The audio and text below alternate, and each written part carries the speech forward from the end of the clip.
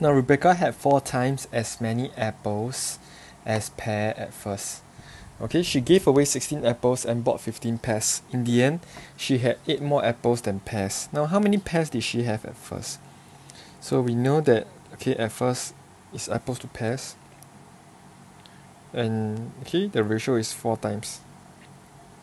Okay, she gave away 16 apples and bought 15 pears. So, let's say this is 6.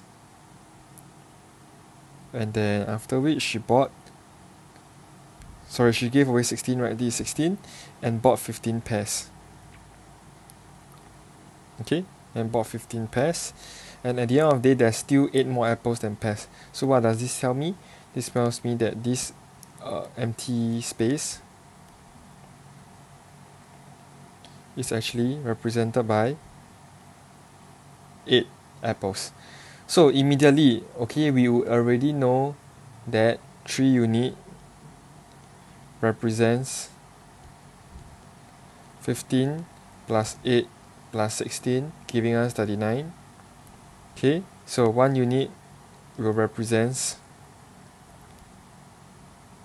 39 divided by 3 to be 13.